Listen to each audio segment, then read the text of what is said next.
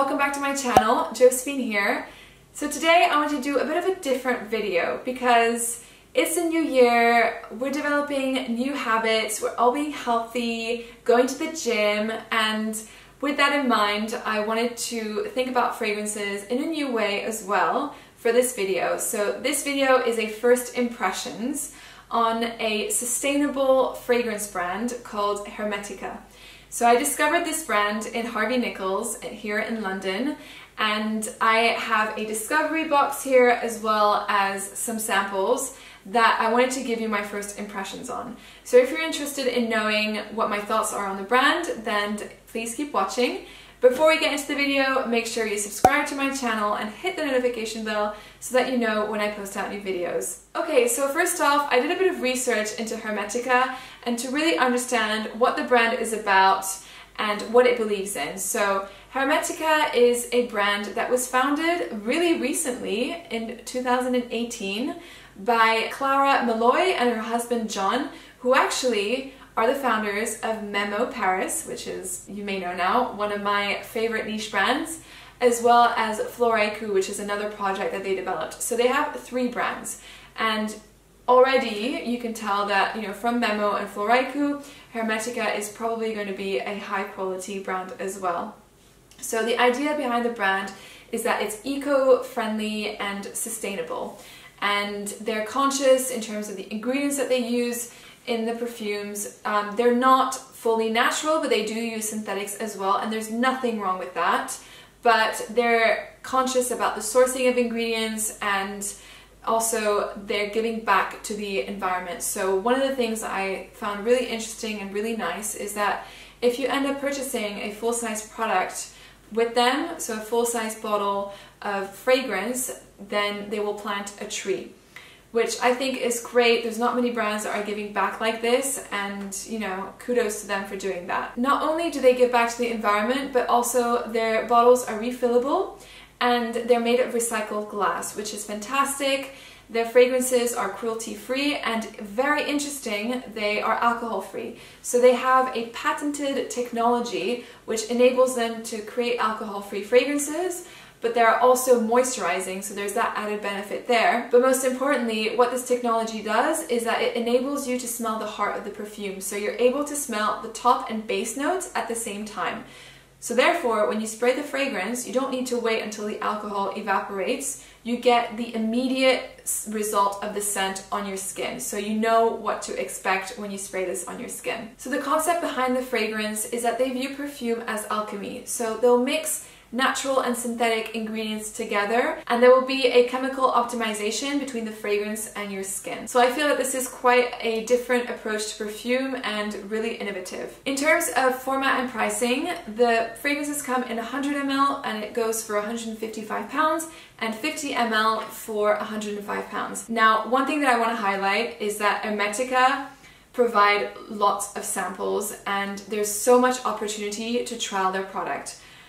I think that is great. I feel that more brands should be doing this. Just to give you an idea, there's a discovery set online that's worth £25, and you get all of their fragrances within the collection. So it's great. They're making it accessible to everybody, and you know, you can really spend time with the fragrances, trial them in different situations, and potentially find one that you really like and you can purchase. So they have a collection currently of 14 scents, and they're grouped into floral, green, woody, and oriental categories. There is one scent called Source 1, which is, you can purchase the scent on its own, but it's actually found in every single perfume as well, which is another interesting little fact.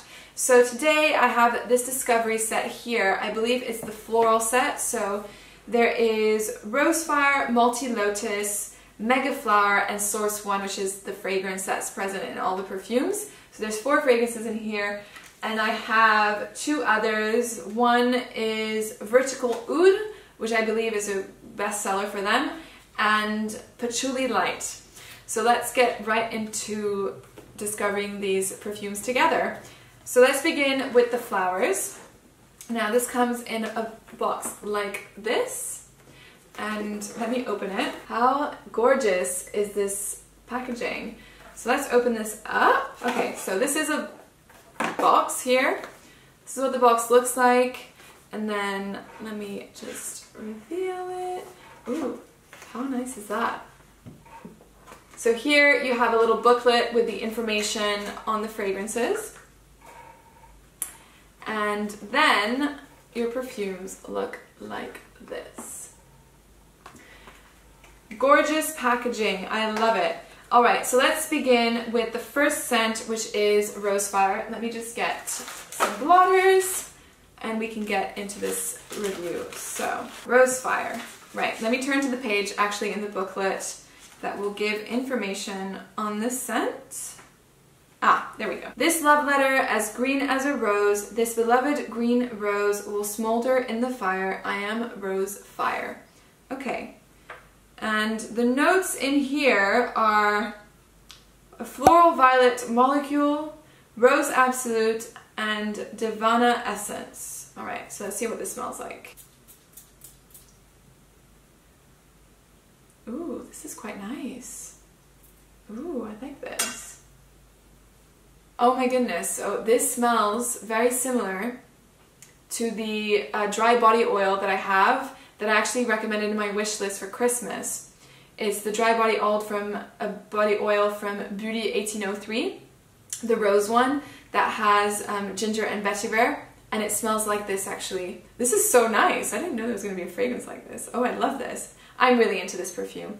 It is a fresh, light, rosy, a bit musky scent, and I can definitely detect the violet in here. It's a bit powdery and soft, very enjoyable. It's a bit vintage, but fresh at the same time. Okay, so what about the next one? The next one is called Multi Lotus, and let's get into this. So, oh, also the images in this little booklet are stunning. So this, let me show you the rose one. This is the rose one, and then this is Multi Lotus. So stunning images. So Multi Lotus, soft water whisper, multi-light, multi-shine, multi-colors, multi-eyes, multi-hands, multi-tempo, multi-dance, multi-clothes, multi-you, multi-me, multi-kiss, multi-soft, multi-love, multi-lotus. Wow, that was a really, really long description. Oh, okay. And the notes in here are bergamot, a floral fresh molecule, and osmanthus absolute. Okay, so let's have a look at that. Oh, this is very, very osmanthus. Wow, interesting. It's a fresh floral that, to my nose, has a lot of osmanthus in it. It's not leathery though in terms of the osmanthus. It's more like apricot-like.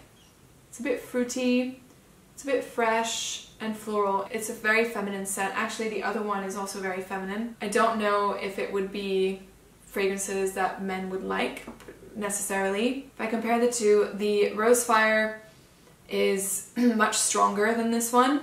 This perfume, the Multi Lotus, is on the softer side. It's more subtle, but it's nice. Like, it's nice. I don't know if I would wear it, but it's nice. Then there is Mega Flower. So Mega Flower is a orange flower overdose. Orange flower, flower sensual power, power, passion, petal rose, rose plus, rise plus, blow. Don't know what that is. Blowing, wanting, whispering, yes. Mega flower, mega flow. There's orange flower, there's vetiver, and orange blossom molecule. Okay. Oh, okay, so this is really orange. The bottle here is crazy orange, and it stains the blotter orange. Okay. Let's see. It's floral, but it has a powdery touch.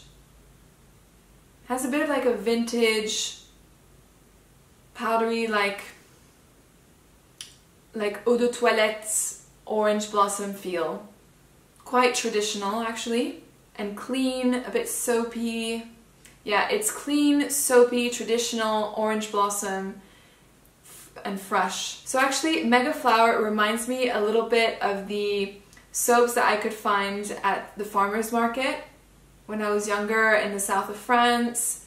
It kind of has that clean, simple, yet effective and really lovely scent, which just, you know, brings me back to my childhood. And so for me it has a bit of a comforting feel. There's a light sweetness to it and fresh. Yeah, I love this. This is really nice. Okay. And the last scent in here is the Source 1.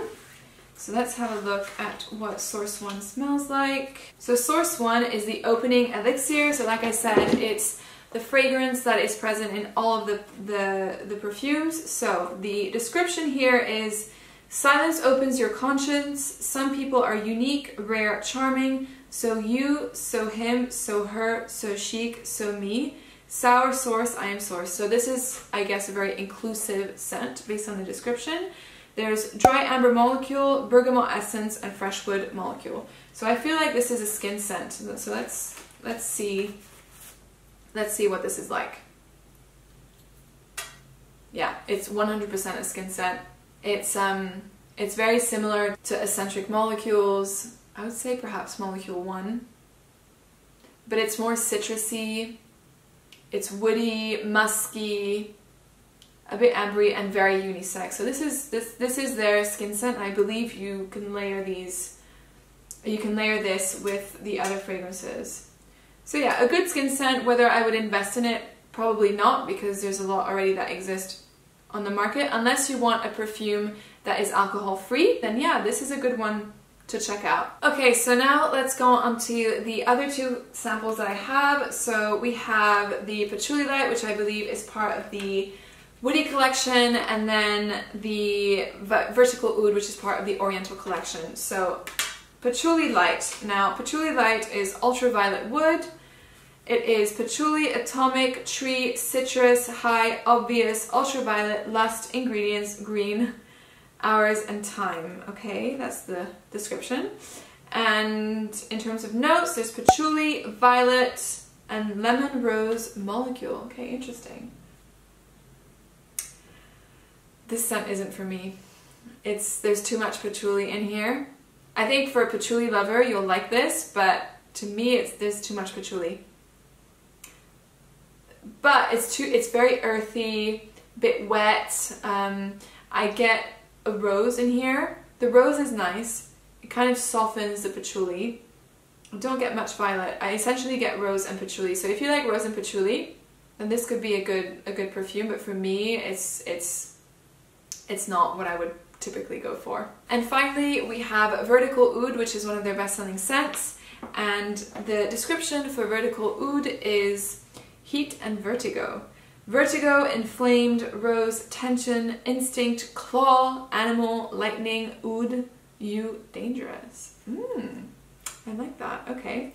So there's rose oil, oudic ord, vibrant amber molecule. So interesting. I love this brand. It's so cool.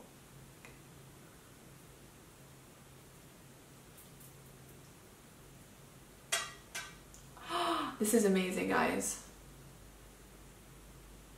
Yes, and yes, and yes. Oh yeah. Yep. It is really opulent. It is musky. It is oud. It is mysterious. It smells amazing. Wow, this is my favorite out of all the perfumes I've tried today. Wow. Oh wow. I can see why this is a bestseller. Yeah, it's woody, it's ambery, there's a bit of a sweetness to it, and an addictiveness. It's a bit addictive. I don't know if it's coming from the amber or if they added, or from the rose. I'm not sure. You know what?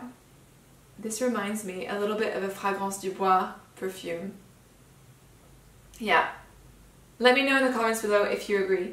I feel that this would be such a nice nighttime scent, and I feel, in my opinion, that this scent would get people a lot of compliments and is very likable. Okay, so now that I've smelt the fragrances, I will give you my verdict. So in terms of the floral collection, the perfume that I preferred the most was Rosefire, and that's because I like the association between rose and violet.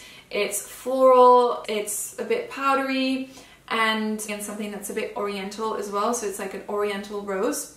The other two, so I believe Multi-Lotus to me lacks a bit of personality. It's not a scent that I'm particularly drawn to, whilst the Mega Flower it's a nice scent, it's a clean scent, and has a bit of a soapy feel. For me, I like it because it's familiar, but whether I would purchase it, I don't know. I prefer the Rose Fire for sure. Now in terms of the other two fragrances, I think the winner is very clear. It's Vertical Oud, and actually out of all the perfumes today, Vertical Oud is the one that I like the most. I'm going to test this out a little bit longer because this could actually end up in my collection. It's really nice. It's sexy, it's sensual, I feel it would be a crowd pleaser and great for both men and women, and I feel this would be such a nice nighttime scent. So that was my take on Hermetica fragrances and the brand. I hope you enjoyed discovering these fragrances as much as I did. I'm going to definitely go in store and test the other collections because I find that the concept is very different and innovative. And let me know in the comments below if you've tried any of the Hermetica fragrances, if you've tried the ones that I tested today, or if you tested other ones. I would love to hear your thoughts. If you enjoyed watching this video, make sure you give it a thumbs up, and thank you for watching. I hope you have a great Sunday, and I will see you very soon in the next video. Bye! If you'd like to see more detailed fragrance reviews, make sure you check out my blog at jusderose.com and subscribe so that you don't miss out on any posts. I also create healthy dessert recipes inspired by fragrances and some candle DIY projects where I share the exact perfume formula so you can recreate them at home. Thanks again for watching!